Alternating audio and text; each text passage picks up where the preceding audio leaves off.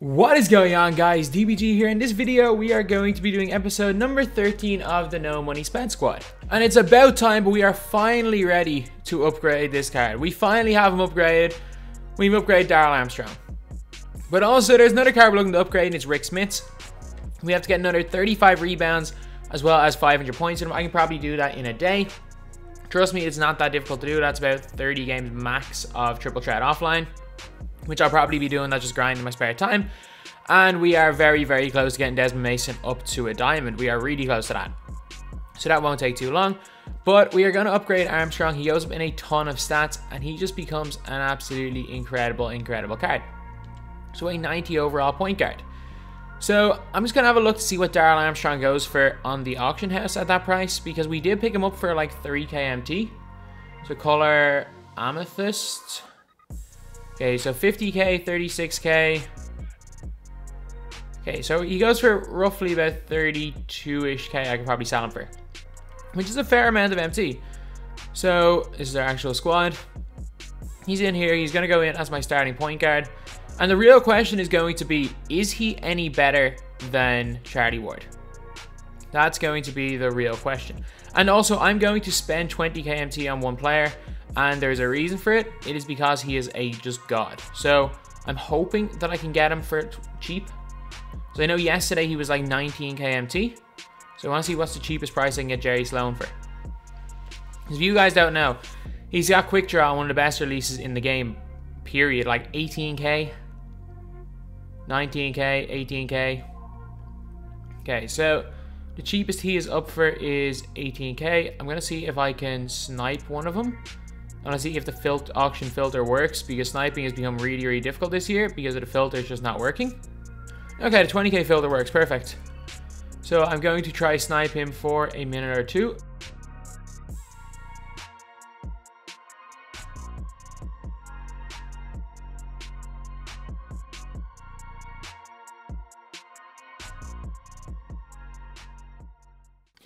Okay, so we haven't been able to find a snipe. We still are getting a steal on this card, especially because realistically, unless Darrell Armstrong's a beast, I'm just going to sell him. So he's going to come in and replace probably Gerald Green, who's going to replace... I'm going to take Miles. I'm going to have to take someone out of squad, and I want to keep Real, and I want to keep Hagen. Who do I want to get rid of? That is the tricky question, because I really like Gerald Green. And all three of these guys serve a purpose at the end of the bench as well. So I'm going to have to get rid of Green. Even though I don't necessarily want to, I'm going to have to get rid of Green for Sloan. And I probably made no profit there whatsoever because of the contract situation. But Jerry Sloan has got a 3-point shot of 85. He also has got Hall of Fame off-ball pest. And he's also got gold... what is it? The gold... quick draw, which is unbelievable. His release is money, and he's such a good card in game. And Darrell Armstrong, again, if he's good, I'm going to keep him. If he's not, I'm going to sell him. He's got an 87 3-point shot. He's got an 89 mid-range shot. He's got 92 ball handle, 95 driving dunk. He's got unbelievable speed, sweep ball, and acceleration. He's also comes with 31 gold badges, which is unreal, including floor general, dimer, and quick draw. So this card could and should be a beast in game. So anyway, yeah. Now let's go on to the game. Okay, so we are playing Michael Carter-Williams, Desmond Mason. We're playing upgrade Darius Miles, Mirasan, and LaMarcus Aldridge. Luckily enough, Mirasan got a big nerf today, so we should be okay. And yeah, I'm confident enough in this team. Alright, let's attack. Right to the basket. Let's go, Armstrong. That's a good dunk to start the game. He's got no shooters, does he? I get Mason's an alright shooter, but like, I'm fine with him jacking threes with his Darius Miles. Hey, look, I know he got the board and got a score out of it, but that's not going to happen too often. Wide open. Ooh, his release gets a lot faster with quick draw. Good shot there by Armstrong. His release is kind of slow before it. My team is not a great defensive team at all. I don't have the height to play defense. Like, Channing Frye is our defensive anchor, and he's not anything spectacular.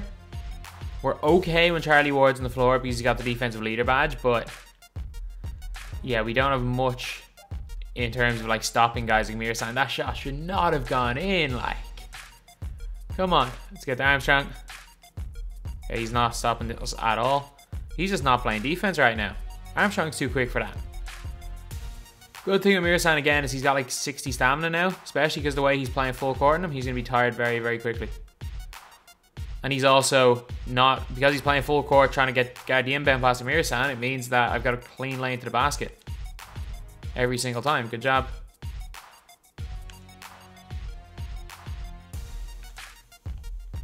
Oh, that's a tough shot.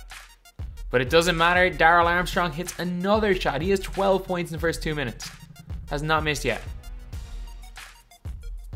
It's fine. It's a good shot. I was unlucky there. It was a good snatchback. Armstrong's should be way too fast for Mirasan. Right to the basket. Darrell Armstrong puts in the layup. My God, this card is good. Who knows? Maybe he could be worth keeping for the 30k or so he goes for. I don't think he'll be worth it, but he just might be. And we left him wide open. That's off. Full bar glitch. Let's go. Push it. That is a good thing, though, about seeing the other team shot meter. You know when they've been hit with the full bar glitch. And another dunk for Darrell Armstrong. He is 16 points, has not missed, and it is 16-6 for him against the other team.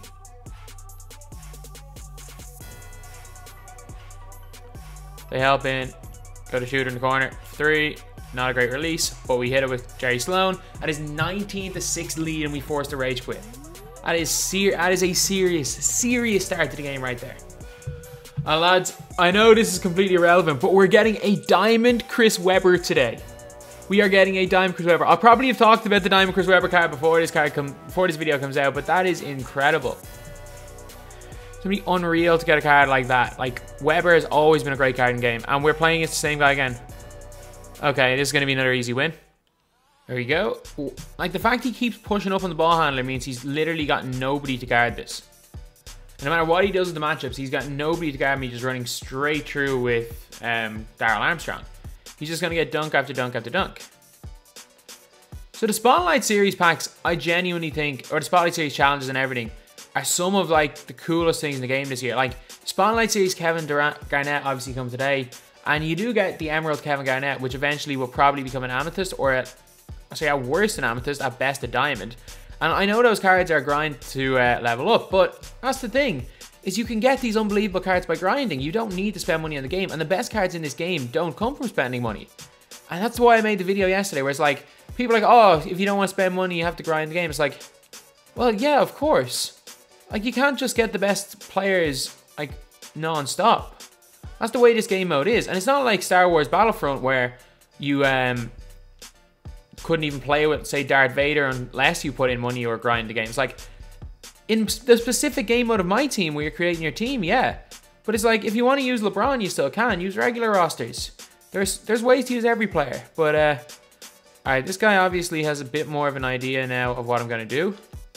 So we are just going to light him up. Good shot. Good pass there. Good shot by Channing Frye. We got Dimer and Floor General on Armstrong, so he's going to make all the other players better around him. Got him jumping. Alright, he's jumpy. Let's press him. I just want to tire as Mirasan. Make him have to run at me with him. So, wide open. Green. Good shot, Jerry Sloan. He has one of the fastest, nicest releases in the game. He is a must pick up if you've got the MT. Like, if you've got MT right now, I normally say save your MT and keep your team as cheap as possible. But I can't see him going until Christmas, maybe. I can't see him going much lower than 18k MT. If he does, and you do lose out in a bit of MT, I'm sorry, full white, damn. But he's going to be worth it. I cannot see too many better just pure spot-up shooters in this game than Jerry Sloan.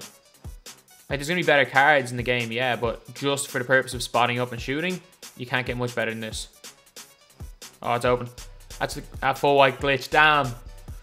Ah, come on. As soon as you release that, you know it's off because of that glitch. That still people think doesn't need to be fixed because, quote, shooting is perfect. The full white glitch exists and people still think shooting's perfect. I just don't understand where that comes from. Everything else in shooting's perfect. Like, non-greens are going in at a fine rate. Greens, obviously, it should be a bit of a skill gap, but the full white glitch needs to be taken out. Let's go, Larry. Well, the floater, good job. I don't know why on fast breaks it's just become a habit of mine to put up floaters because it seems like other shots just get stolen and blocked too much for no reason this game. That is wide open, full white, damn. That wasn't a glitch full white, but it was the full whites do go in at a very, very low rate. So if you do shoot them, there's like a 90% chance it goes in, but it's not like the glitch full whites where it's a literal full white and there's a 0% chance of that shot going in. Let's attack the basket. We're struggling shooting, so let's get a few easy baskets here. Okay, so we are back up to a 4-point lead. Good defense. Oh, we should have got that steal. They're right there. Go get it. Go get the board. All right, so we are still up by 2. Hey, look. Everything that could go wrong has gone wrong, and we're still ahead. That's the way I gotta look at this. I hate games like this. You know when you just feel like no matter what you do, you're screwed? This is one of those games. It's like, it doesn't, like I can shoot open shot every single possession and it feels like nothing's gonna go in. I hope he runs into this gap again. And we predicted that one to be thrown a little bit earlier than it was. I'm good though, let's cover the basket. It's fine, this guy's just throwing risky passes every possession. And don't leave Conley. Why did you go to Leitner and leave Conley? I'm fine with Leitner getting the ball. I'm fine with him shooting. I'm not fine with Mike Conley shooting the ball. That's wide open for Charlie Ward. Green right back at him. Alright, we needed that one. Protect the basket, protect the basket. That's fine. That's going out of bounds 9 times out of 10. And this is another, he's only down 4 and he rage quit this time. He knew he was going to lose this game. Let's put in this guy right here. I really like using Hartenstein because he's long, he's lengthy, he gets boards, and he's a little bit quick. I really like using him as like just a rebounder and triple threat. Some people like using the likes of Ben Simmons. I think Hartenstein's better for that. Alright. I did not see who was guarding him. I think it's Danny Ainge. Bounce back, knocks it down. Okay, Armstrong has got... His release is so fast that it's very unlikely to shoot a full white. Either it seems to be green or a bad release, which is really good.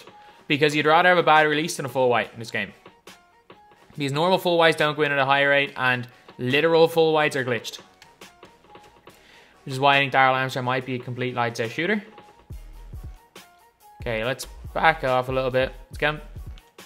That's fine. It's off. Nope, 77% contested. Yeah, full whites can go in if they are smothered or contested, though. Just not when they're wide open. Oh, nice dunk there by Armstrong. I can see him getting these 21 points quick here. This guy cannot guard him right here. Shoot that, I dare you. And again, he has not released anywhere close to green yet. And for that reason, he's hit 2 of them. To the basket. Good job, Armstrong. Like, literally, if we can have enough... If we don't concede enough and get enough offense, we'll win this game. But my defense, especially in triple threat, is bad. My defense isn't good at the best of times. In this game mode, it is horrendous. And we jam it on Kristaps Porzingis. So, Darrell Armstrong's really good. I'm not going to keep him. I'm going to sell him because I think that 30k is going to be used could be used better elsewhere. And also that I think there are alternatives that are not that much worse. Darrell Armstrong is better. He is, don't get me wrong, if this wasn't a no money spend account, I'd be keeping him. I'd keep him in a hard, like there's no chance I sell this guy if this wasn't for a no money spend series.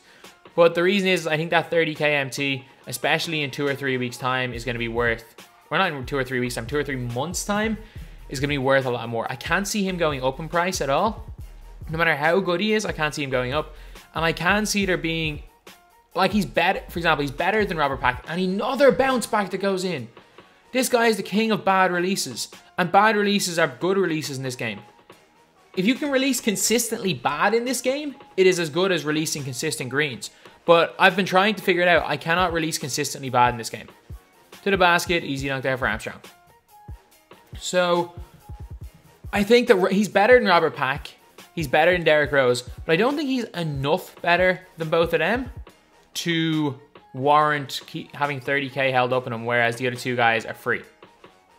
And also, he's going to cost a lot more for contracts because Amethyst does cost way more than even Ruby. Like, the gap between Emerald and Sapphire is 40. The gap between Sapphire and Ruby is 40. The gap between Ruby and Amethyst is 160. So, Sapphire, they're so expensive. Like, I'm pretty sure they skipped a tier with 400, charging 400 for contracts for Amethyst. Should really be 300, but look, it is what it is. Darrell Armstrong is unbelievable. An unbelievable player. but we are definitely going to sell him, and we are definitely going to make a massive, massive profit on this card.